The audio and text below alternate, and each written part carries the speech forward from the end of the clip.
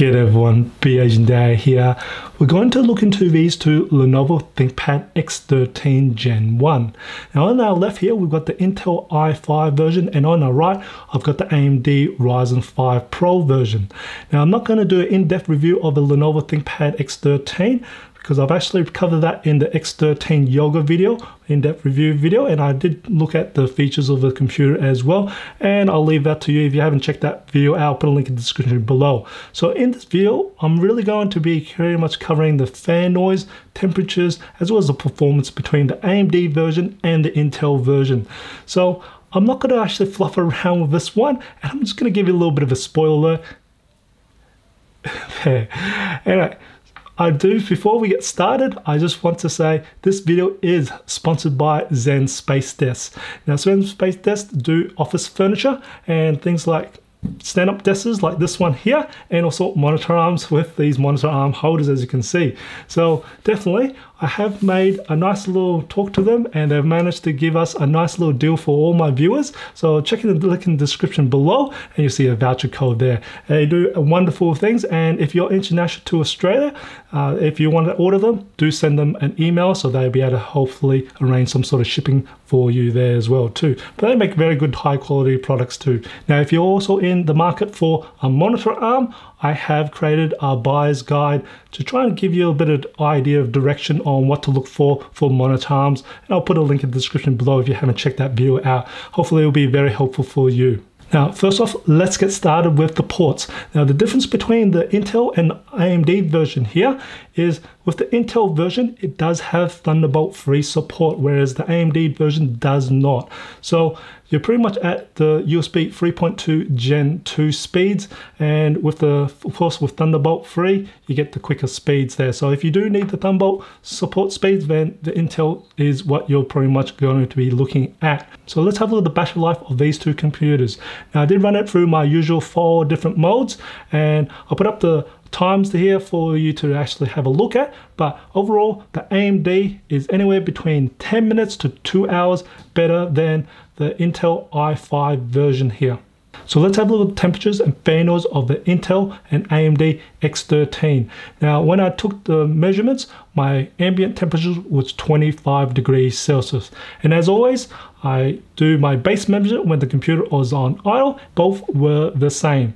So the hottest area of the keyboard on both of them were 33.5 degrees Celsius, and both of the fan noise hit a maximum of 29 decibels. So that's practically quiet. Then I put both computers on 20% load. So that's pretty much average use. So tasks like office productivity work, surfing the web, streaming videos, and you'll find that the AMD version is cooler by 1 degree compared to the Intel i5 version at 40 degrees Celsius. And also you find that the AMD version has quieter fan noise, 2 decibels less than the Intel i5 version at 30 decibels.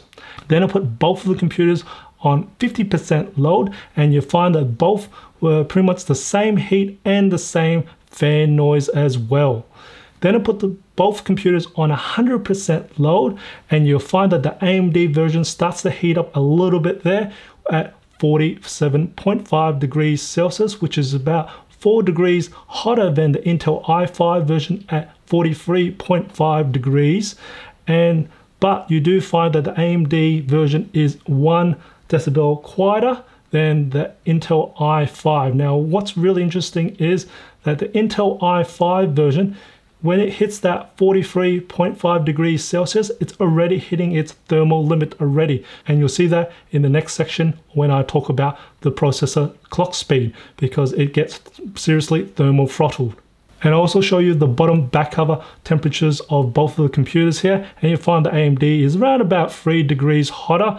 But again, this is also to deal with that the Intel i5 version is seriously thermal throttled, and if it was able to get some really good speeds out of the Intel i5 version, then I suspect that the temperatures on the i5 version should actually be a lot higher than the AMD version. Let's have a look at the Lenovo X13 Intel i5 version. Let's have a look at the behavior of the processor for the i5. So I'm just going to start off the load of processor. I'm going to run at around about 9 load and then 100% for the RAM and hard drive. and I'll start the clock watch, and we can then hopefully see how it performs in terms of speed wise and if there is any turbo throttling, just to see how that goes.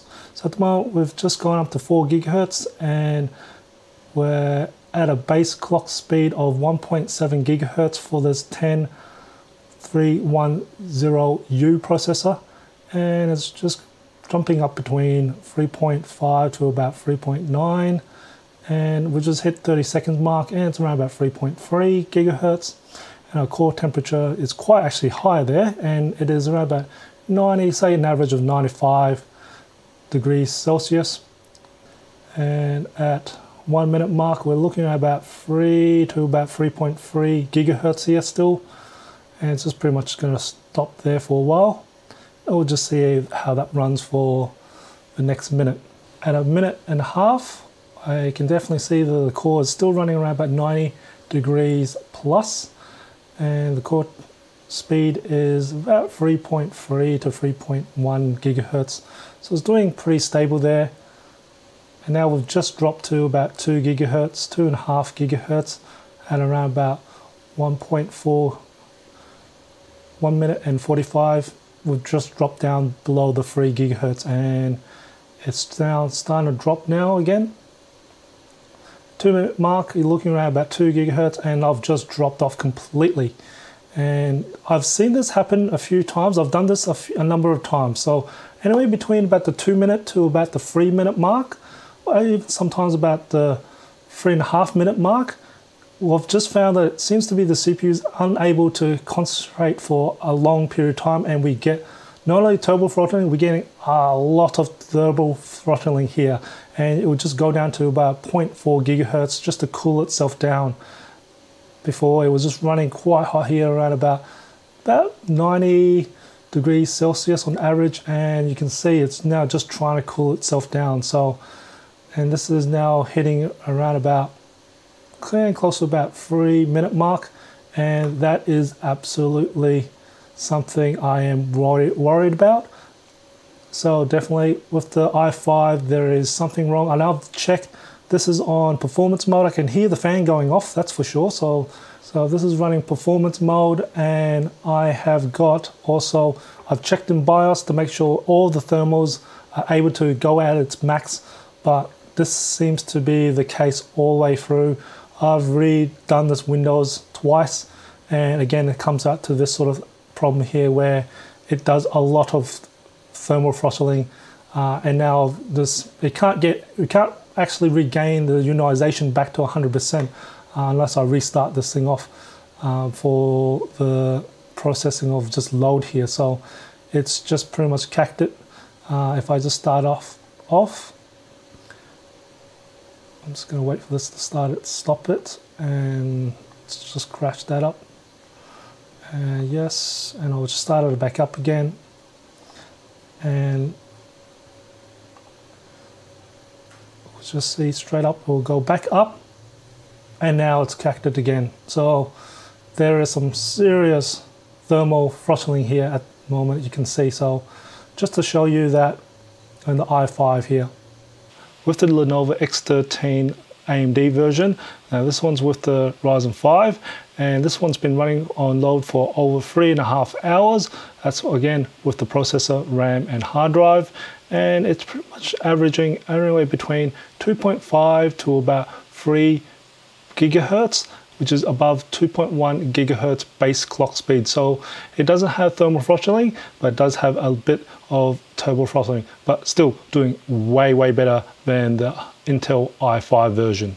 As performance of these two computers, I'm going to put up the benchmarks results that I tested for these two computers.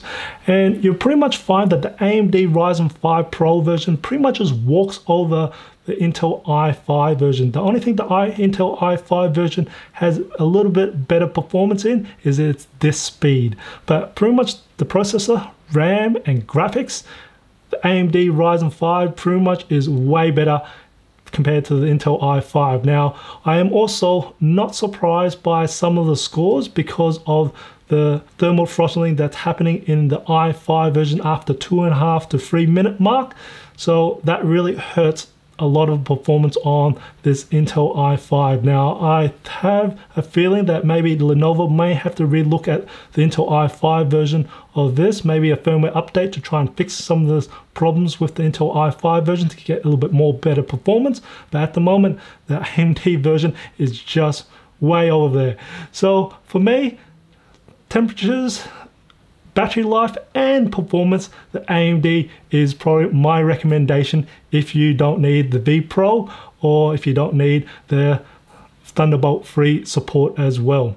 Now, I hope you find this video informative or enjoyed it. If you did, or even to support my channel, smack that like button for me. And if you haven't done already, subscribe to my channel by hitting that subscribe button on the screen. I do try to upload a new video every week. And also, I do have a little membership going on. So let's click on join. And there'll be a little bit of fee of every month for about $5.99 for here in Australia. I'm trying to do a little bit to support my channel, trying to get a few perks in there as well too.